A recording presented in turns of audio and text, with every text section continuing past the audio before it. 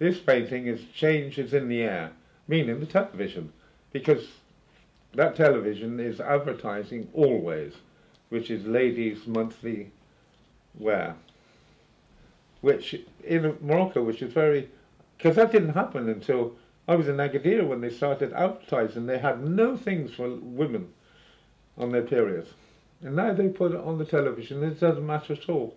Because I said to a rather conservative Moroccan, is that all right? You know, it's in some ways slightly sexual. No, no, no, it's just about being clean. It's perfectly right, no problem there.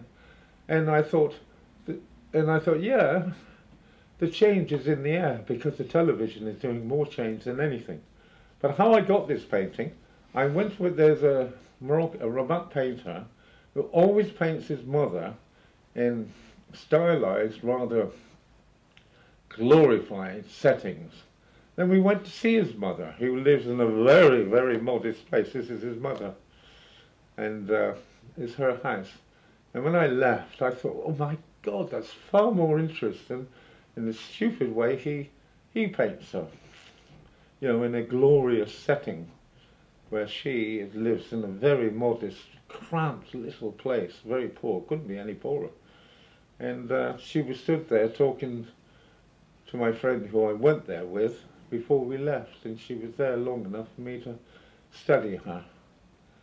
And anyway, she's a painter as well, a naive painter, horrible thing she paints, but she is a painter.